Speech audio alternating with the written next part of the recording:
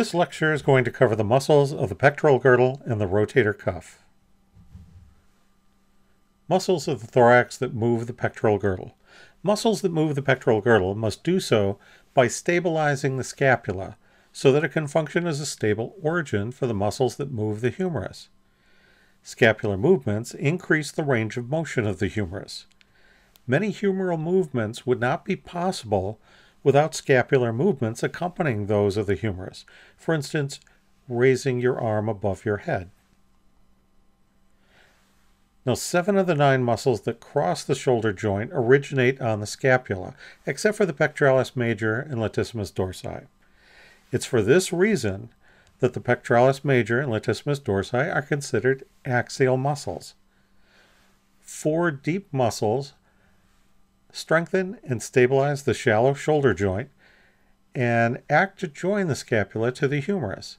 They form the rotator cuff, a nearly complete circle of tendons around the shoulder joint like the cuff of a shirt sleeve. And here's the rotator cuff muscles.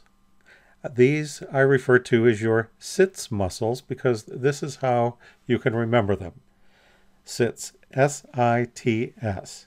The first S is the supraspinatus, as you can see right here.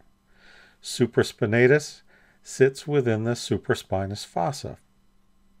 The next one, the I, is infraspinatus. It sits within the infraspinous fossa. The next T is teres minor, and that's right here. Now there is a teres major, but teres major is not part of the rotator cuff, so don't forget that. Only teres minor is part of the rotator cuff. And then next, if we look at the anterior view of the scapula, we have the second S, and that's for subcapularis, and this sits within the subscapular fossa.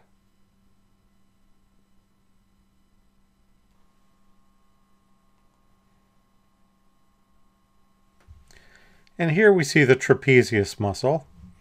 And again, this is one of the axial muscles, but it does elevate, retract, depress, and upward rotate the scapula. As you can see, it is attached to the scapular spine. Also attached to the scapular spine is the deltoid muscle. And that flexes, extends, and abducts the arm. Now, if we go deeper, we're going to see the levator scapula muscle. And that, of course, as the name implies, it's going to elevate the scapula. And then we have the rhomboids, rhomboid major and rhomboid minor. Remember, major supports minor, so major is below minor. And that is going to be for scapular retraction.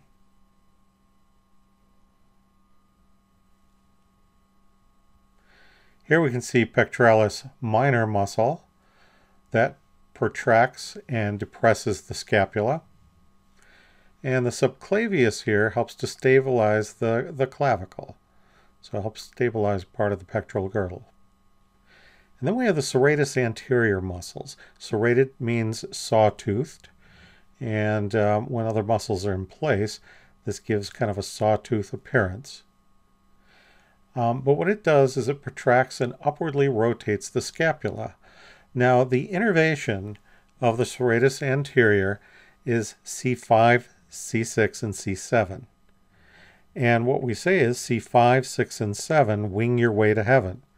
If something is wrong with that nerve, that is going to cause weakening of the serratus anterior, and you'll see the scapula kind of winging away from the person's back. So in other words, their scapula sticks out. Okay, so one of the things that the serratus anterior does is it holds the scapula up against the chest wall.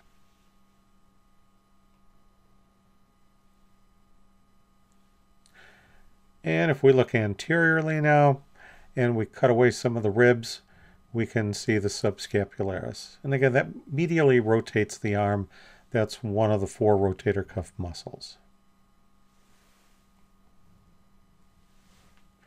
Here are the other rotator cuff muscles. We have the supraspinatus. That's going to abduct the arm. The infraspinatus. laterally rotates the arm. Teres minor is going to laterally rotate the arm.